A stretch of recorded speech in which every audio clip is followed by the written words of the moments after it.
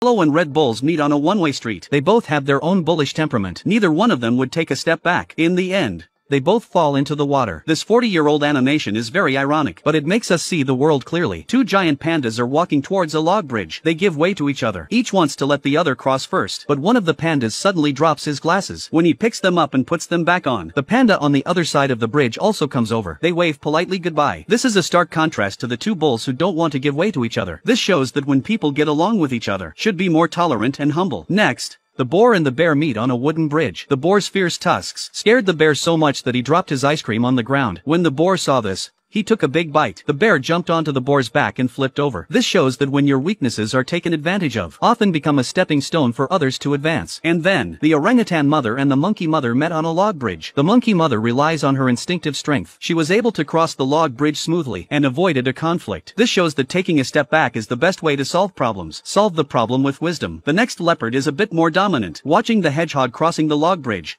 but refused to give way. He thinks he's the most powerful animal in the forest. He's bullying the weaker ones. The hedgehog senses something's wrong and immediately shrinks. The leopard slaps him and hurts himself. This shows that you shouldn't judge a book by its cover. What's not so pretty on the outside may contain a lot of power. Soon after, the rabbit was crossing a log bridge when he met his natural enemy, the weasel. He was so scared that he called his friend the elephant. In the face of the mighty elephant, the weasel not only refused to give way, he even